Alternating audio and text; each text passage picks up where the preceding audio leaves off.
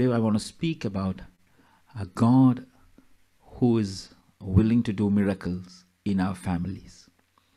And this is the message for the time.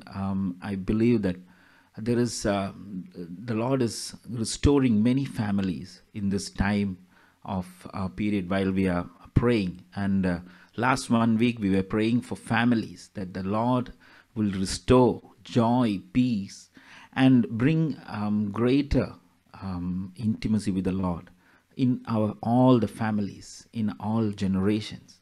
Hallelujah. John chapter 2, Jesus starts his ministry with a miracle. Bible is a book of miracles. From the first page of Genesis to the end till Revelation, we can see miracles in most of the pages of the Bible, all of them. Because God is a God of miracle. I believe in miracle because I believe in God. And our God is a miracle working God. In the New Testament, Jesus started his ministry with a miracle, glorious miracle. And it started with a miracle in a wedding. God started his ministry inside a marriage. Inside a marriage, he did a miracle and he started his ministry. Even today, God is going to do the same. He is a God. He's going to do miracles inside the marriages, inside the weddings. Whatever happens inside, God will do a miracle inside your wedding, inside your family. Hallelujah. Last week, I had a few of the prayer requests that I received through social media. Around more than 50% was about marriages. They were praying for children. They were praying for a spouse. And I believe, last 1 week we were praying about the same thing, about marriages to be restored in the name of Jesus, about every scheme of the devil be destroyed in the name of Jesus from our families, from our marriages, because I believe God sets free atmosphere of freedom inside marriages. Hallelujah. See, when Jesus started his ministry, the first miracle happened inside a wedding. And God established in the Garden of Eden a family of Adam and Eve. That was our God. He started the first institution that God established was a family. And the New Testament even starts in Matthew chapter 1 saying about families. It mentions about family starting from Abraham to Jesus Christ. See, in the book of Matthew chapter 1, it says the book of generation of Jesus Christ. Why generations were mentioned? Because God is a God of generations.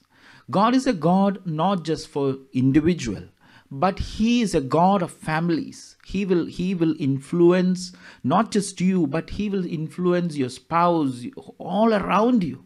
Because God wants to be in the midst of families today. Hallelujah. See, book of in Matthew, when you read the book of generation of Jesus Christ, the son of David, son of Abraham. Abraham begot Isaac. Isaac begot Jacob. And from there it starts saying each name after name after name. Hallelujah. I was imagining what would happen if Abraham and Sarah is reading this Bible. They are reading from heaven, this book of Matthew. They would see, look, Sarah, Abraham would say to Sarah, Sarah, look, see, my name is there. Our son's name is there. And not just there, see, from the Jacob's name is there, our grandson. And from the Judah's name is there. See, our great grandson. God who was with me. See, it started with Abraham obeying God, hearing the voice of God. And from the God became not just God of Abraham, he became God of Sarah. He also became God of Isaac, Rachel. And from there he became God of Jacob, Leah. Hallelujah. He became God of those families and generations. Hallelujah. From one after the other, when you start hearing the voice of God, when you start obeying and believing in Him, God becomes God of your family. Hallelujah. He influenced one after the other generation. And I would imagine Abraham would be telling to Sarah, Sarah, look, the same God who was with me and who was with you was with our son Isaac. He was with his wife. He was with our grandsons. And not only that, he was a God of David. He was a God of Ruth and Boaz. He was a God of Solomon. And not just that, he was the God of Jacob, the father of Joseph. And he was the God of Joseph and Mary. And he will always be the God of Jesus Christ, his only son. Hallelujah. That is our God. A favor of God will follow you all the generations to come. Bible says, I will bless your 1,000 generations. That is the blessing of God. Hallelujah.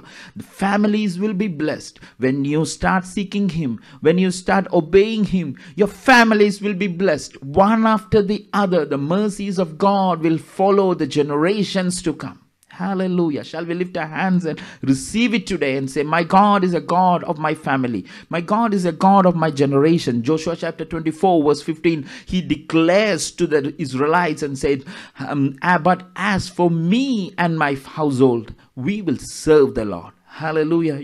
I don't know about you. He looked to them and said, I don't know about you. What is your choice? But I know my God is there with me and my household. My God is my deliverer. My God is my supplier. He will protect us. He will guide us. And I will serve Him and He will be my master. This is what we pray for. Hallelujah.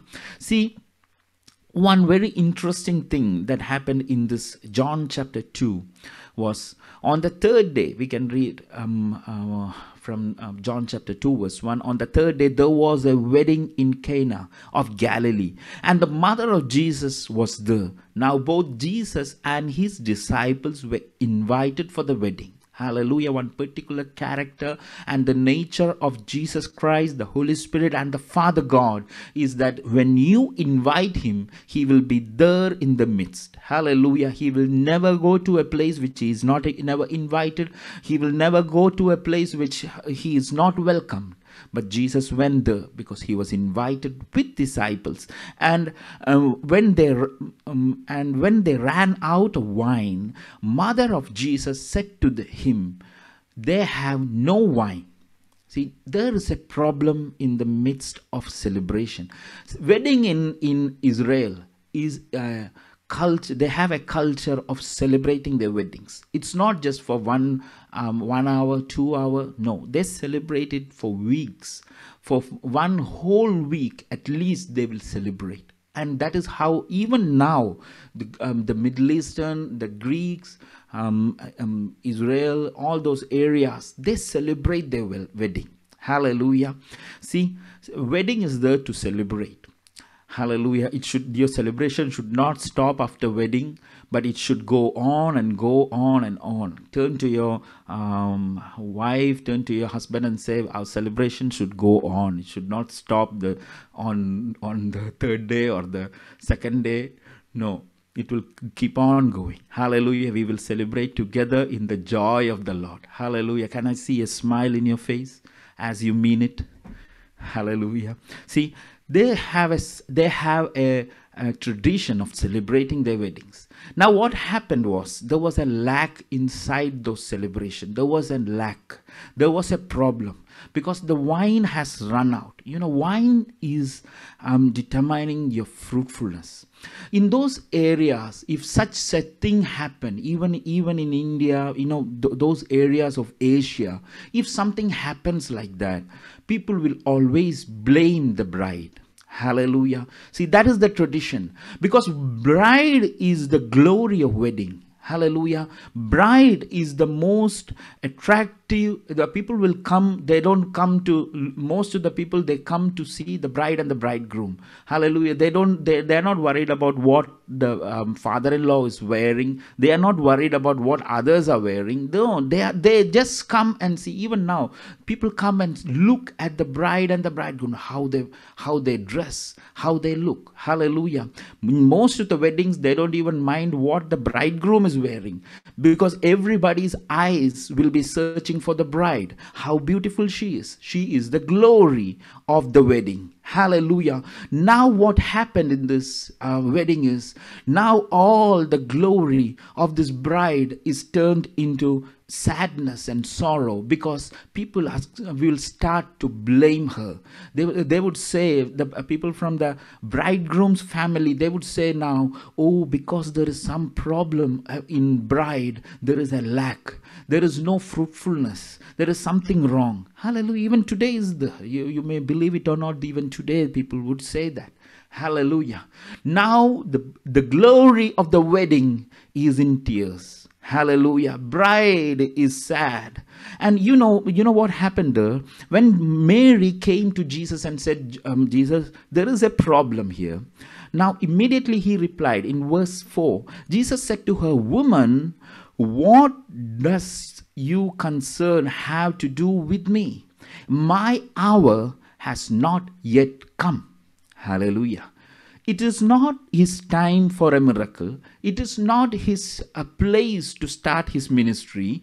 But now something is forcing him to do a miracle. Hallelujah. Let me tell you one thing. Listen to this carefully. Tears of a bride will alter the timing of God. Hallelujah. Tears of a bride will alter every timing of God. Hallelujah. Church is the bride of Christ. When the church is ready to shed tears and pray, timing of God will be altered. Hallelujah. He is not worried about the time or the place, but then and there, Jesus was ready to do a miracle. Hallelujah. He can never bypass a crying woman. Hallelujah. A crying mother, a crying wife, a crying sister. If you're crying in prayer for somebody, I will say the Holy Spirit is speaking to you right now. All your tears, God preserves it in his storeroom. He preserves it and he will never forget it. If you have cried for your son, if you have cried for your brother, if you have cried for your parents, cry right now, because we are crying and praying in front of a Lord of Lords who can never bypass your cry. Hallelujah. Years and years will pass away. Hallelujah. There was a woman called Hagar who cried in the midst of wilderness in the time of Abraham. Hallelujah. She was just a slave woman. God couldn't just ignore, but God can't ignore a crying woman. Hallelujah. Somebody who cried. This is the principle of a church. Hallelujah. A church that is ready to pray and cry, God have to listen to them. Hallelujah. Generations to come will benefit out of her tears. Hallelujah. Now when the bride is sad, now bride is crying, Jesus said, I am going to do a miracle. This is my time. Hallelujah. See, the first word that God spoke to after his resurrection was to a woman who was crying, Mary. One word he asked is, why are you weeping, woman? Why are you crying? Hallelujah. Why are you crying? It was not the plan of God and the will of God in that time, because he has not yet entered inside the glory. He had never showed up to the Father's presence. But Jesus had to stop there, because a crying woman stopped him from going forward. Hallelujah. He stopped there and he came back and spoke to Mary. Hallelujah. This even today, Jesus is speaking to many right now. Hallelujah. I heard a report. It's very sad to read such things. Family violence is on the rise so much. Family violence everywhere. Suicides and brokenness inside the family. Hallelujah. That is not the will of God. When you invite him into your wedding, God will start doing miracles. Hallelujah. When you're ready to pray, when you're ready to shed tears upon somebody. Even last night there was somebody was sharing what she was going through. He came to Australia with great expectation after marriage. Hallelujah. Years ago. And after she came inside in this great nation, after some time, she all her dreams were crushed into pieces. Hallelujah. There was no peace in the family. She was saying, every day I had to weep. Every day they were shouting and screaming. Hallelujah. There was no peace inside my family. And I could not tell this to anybody because my culture doesn't allow that. Hallelujah. This is the Lord. You know, when you are ready to pray, he will perform miracle. Hallelujah. There were people who were saying, pray for us, because this is our family need prayer, one after the other. But God is a God who will do miracles for you. Hallelujah. Years ago, I remember how Jesus is so faithful when somebody prays and cries to him. I remember one testimony was there was a evangelist family who were serving the Lord, and suddenly what happened was that that wonderful brother lost his life in his very young age, and he was faithfully serving the Lord. And in those crises, they were very young, and the couple were very young, and they had two very lovely kids, and they were so small, very very young age, maybe 5 or 6, very young. And this sister was so broken inside. She was in tears and she was shocked so much. And after during the funeral and all those things were happening, there were a lot of people in the house. There were a lot of them, relatives, friends, everybody, pastors, church members. Everybody came and they consoled her. They prayed for her, and after they all left in the evening, this lady was alone in that house with both her children. And in that time, suddenly she became so sad, and she started crying. She was on her knees, and she don't know how the life will go on, because they don't have any income, they don't have anybody. And she was crying and crying. At that time, both her kids were sleeping at night time, and she was on next to their bed, and she was crying, looking to heavens. Lord, what will I do? Lord, who will provide, Lord Father? And while she was praying and crying, she saw a vision inside her room. The Lord Jesus came next to her. And he spoke like this: I will be with you all throughout your life. I will be your husband. Just as your husband, I will love you. I will care you. I will protect you. I will nourish you. And I will provide for you. Hallelujah. This is the Lord that we serve. See, years passed.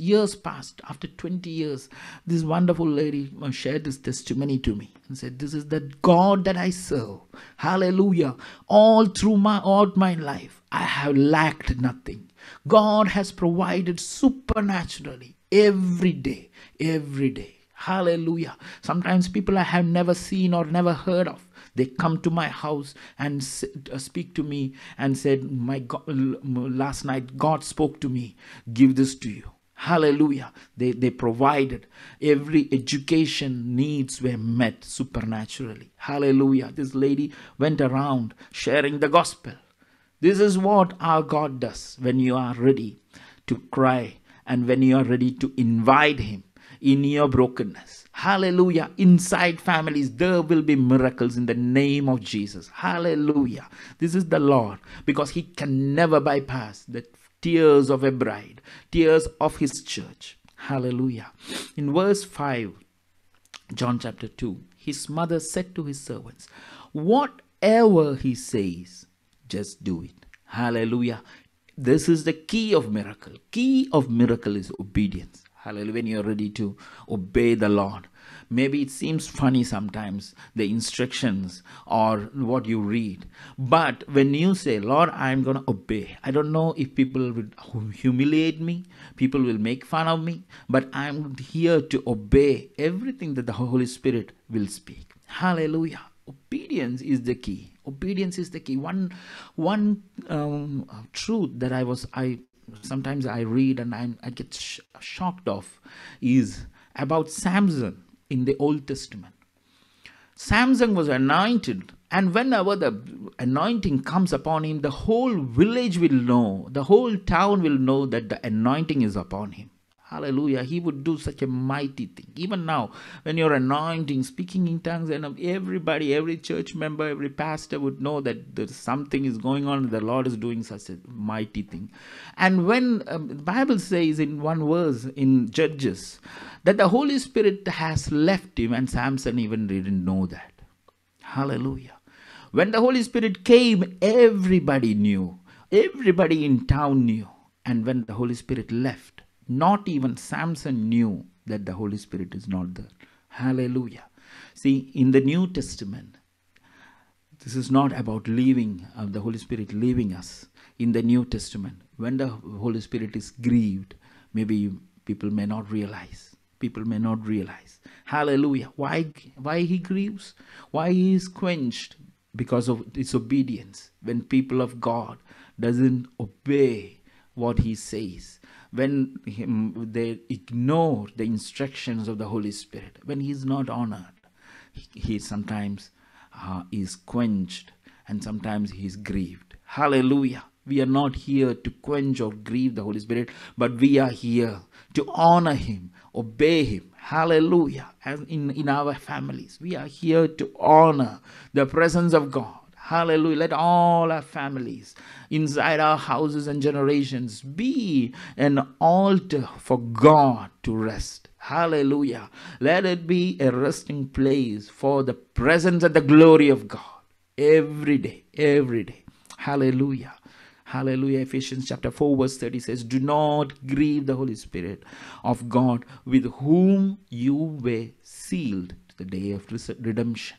Hallelujah. Do not grieve. He can be grieved with disobedience. He can be grieved. Hallelujah.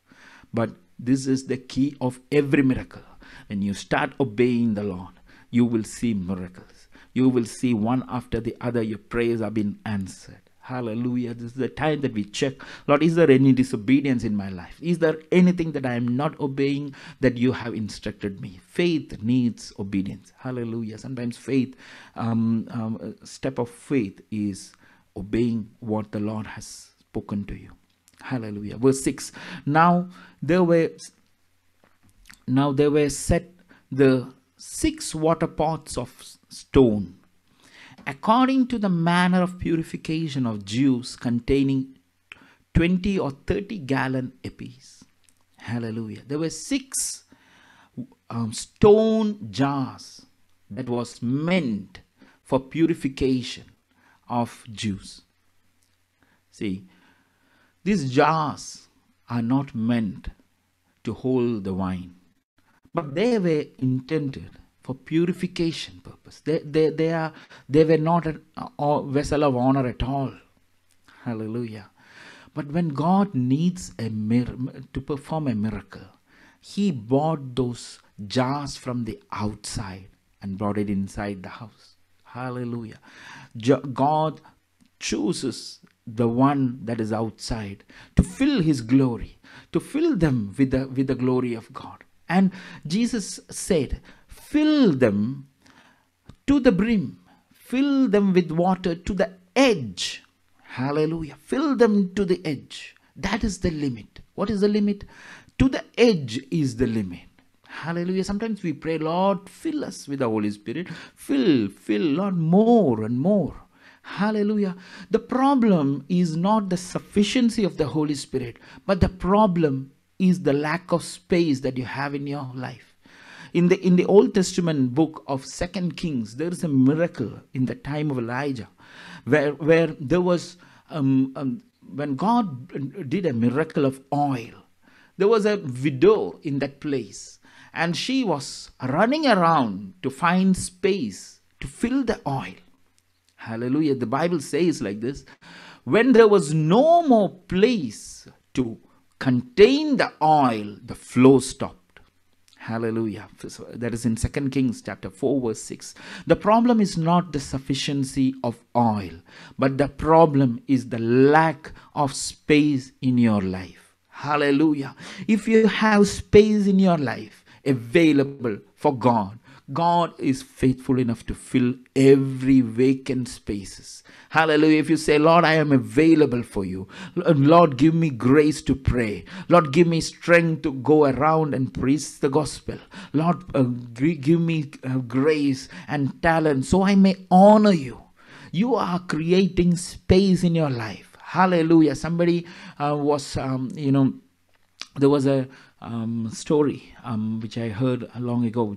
It was about a man who went for fishing, and he would get first time he got a pretty half a feet long fish, and whatever, he always gets a big ones like maybe salmon or whatever. But every time he gets a big fish, he just put it back, throws it back. Somebody was saying, why are you throwing them back? The fish is big. What he replied is, fish is big, but my basket is too small for a fish. Hallelujah. The anointing and the glory of God is so wonderful and big. But if your basket is too small, if you don't have anything to do about it, if you are not willing to go around and use it, then there is no point in asking, Holy Spirit, Lord, fill me more. No. Hallelujah. We will ask for the Holy Spirit, and at the same time, we will make space in our life for God to use us and fill us. Hallelujah. This is the principle of the Bible. If you are ready to go, He will fill you. The anointing of the Lord is upon me. The Bible says in Luke, says, anointing is upon me, to preach the gospel to the poor.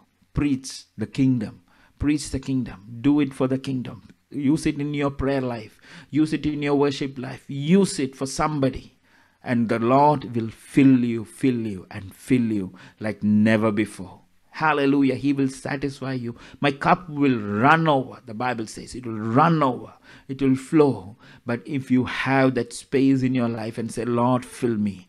I want to be used in your kingdom. Lord, fill me. I want to use it to pray for somebody. Lord, fill me. Lord, let me be a blessing for many. Hallelujah. This is the principle of the Holy Ghost filling. Hallelujah. Verse 9, it says, when the master of the feast had tasted the water that was made wine, and did not know where it came from, the servants who had drawn the water knew. The master of the feast called the bridegroom, and he said to him, every man in the beginning sets out good wine, and when the guest well drunk, they serve the inferior. But you have kept the good wine until now. You have kept the good one, the best quality, till the last time of the wedding. Hallelujah. This is a principle that God is speaking to the church, to individuals right now. Hallelujah. Many times we feel we are so carried away in our olden days. We would say, oh, those days, olden days, they were so good. Oh, those days, 5 years ago, they were so good. They were so wonderful. Oh, I was so strong. I used to do this. I used to do that. But now I can't do that. Oh, I don't have that strength. If you're saying that, the Lord is promising you, because He has kept the best for your last. Hallelujah. Your coming days will be better than what is going through. You just believe it and say, my God have a nature of doing such things. My God has kept the best wine till the last of the wedding. Hallelujah. He has kept the best for me in my last days. Hallelujah. Jacob was a man who thought that everything is lost. He had to go through times and years of sorrow. when he found that the brothers have come back with a coat of blood saying that his beloved son Joseph was killed. And Bible says he was in a deep sorrow for many years and many years, until one day he realized and he was revived. The Bible says the only time that word revival is mentioned in the Bible, he was revived in the spirit when he knew that Joseph is not just living somewhere, but he is being honored in the palace of Pharaoh by the Lord Almighty.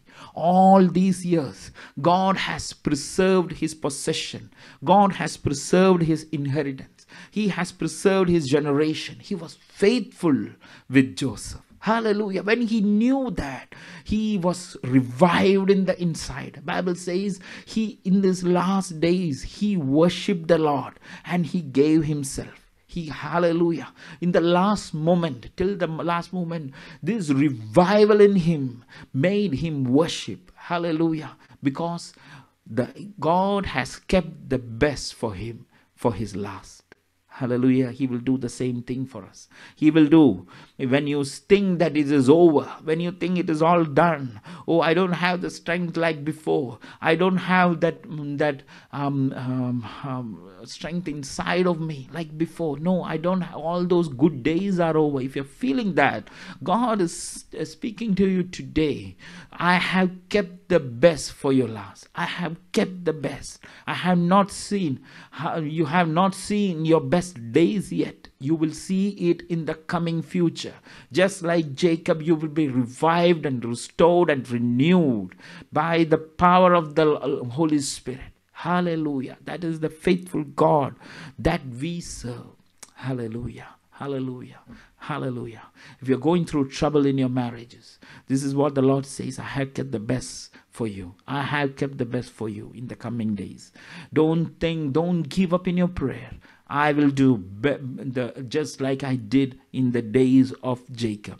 I will do the same that I did in the life of Ruth. I will do the same just I have done in the life of Joseph. I will be your Savior. Hallelujah. I will do miracles in your life. In verse 11, John chapter 2 verse 11, it ends like this. This, the beginning of signs, Jesus did in Cana, Galilee, and manifested his glory, and his disciples believed in him. Hallelujah. This is the beginning of signs in the ministry of Jesus Christ. Beginning of signs. Hallelujah. After that, nowhere in the Bible you can search and can find that this is the end of signs that Jesus did. No. Why it is like that? Because it was the beginning in Cana, but it has never ended till this moment now. Hallelujah. It started in the marriage of Cana, but it went on through the apostles. It went on through Peter. It went on through John, through Paul, to Barnabas. Bible says there were extraordinary miracles done through Barnabas and Paul. Hallelujah. Through Peter, there was extraordinary miracles happening in the name of Jesus Christ. It started in Cana, but it has never, and 2,000 over years has passed. He is still God of miracles. He is still, when you pray, this is the time and season of prayer. What we expect great things from God. We expect miracles from God. We expect restoration, revival, renewing of strength from God. We expect healing from God, lives changed from God. Hallelujah. Why? Because God is a God of miracle. It started in Cana, but it has never ended anywhere. Hallelujah. From that time, the Holy Spirit started working the same way He has done in the life of Jesus. He has done in the life of Paul, Silas, Barnabas, John, and Peter, and you can name it, apostles of God. He is still the same God. Hallelujah. When you pray, we know God of miracles is going to do the same thing. Hallelujah. Even today, God is going to do it. Hallelujah. Hallelujah. Together in the season of prayer. Hallelujah. How many of you would say, I expect a miracle today? I expect a miracle because my God is a God of miracle. In my family, in my generations, God will remain as a God of miracles. Hallelujah. Countless miracles He will do, just like He has done in the time of Isaac, where there was a lack. He blessed Isaac 100-fold. Just like in that wedding of Cana, where the tears of the bride was wiped away.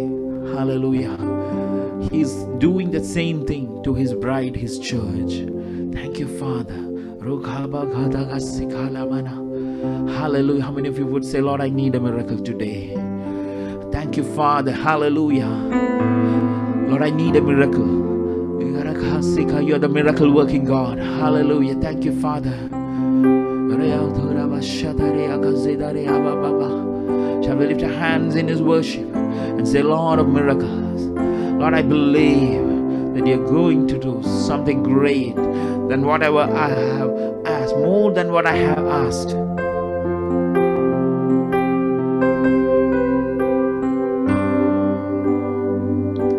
You deserve the glory and the honor. Lord, we lift our hands in worship as we lift Your holy name. You deserve the glory and the honor. Lord, we lift our hands in worship as we lift Your holy name. You are great. You do miracles so great. There is no one else like You. There is no one else like You. For You are great. You do miracles so great. There is no one else like You. There is no one else like You.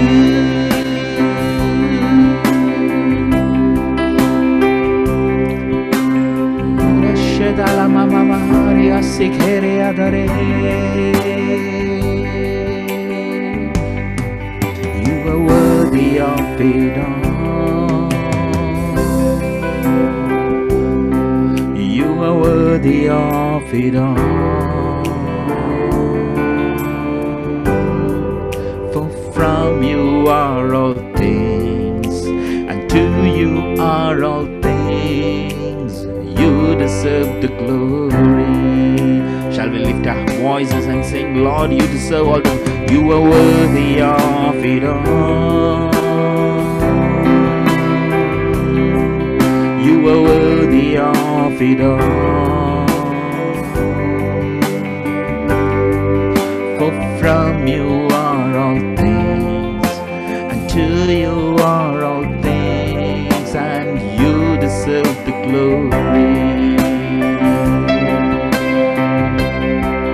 We sing out day and night, night and day, let incense around.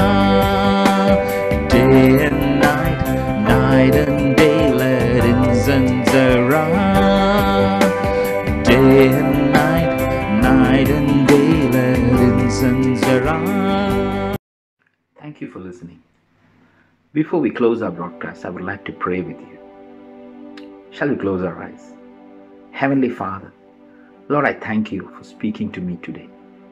Lord, I want to live for You. I repent of my sin. Forgive me, Lord. Wash me and cleanse me with the precious blood of Your only begotten Son. Make me new, Lord. I want to live for You. Help me. Fill me with the Holy Spirit. Thank You, Jesus. In Jesus' name, amen. If you have prayed that prayer for the first time, Bible says God recognizes you as His own child. Bible says that whosoever calls upon the name of the Lord shall be saved. I encourage you to join a Bible-based church. If you're looking for a service near Melbourne, Australia, You're more than welcome to join our services online or in person. We are located in Hallam, Melbourne, Australia. God bless you and keep you. In Jesus' name, amen.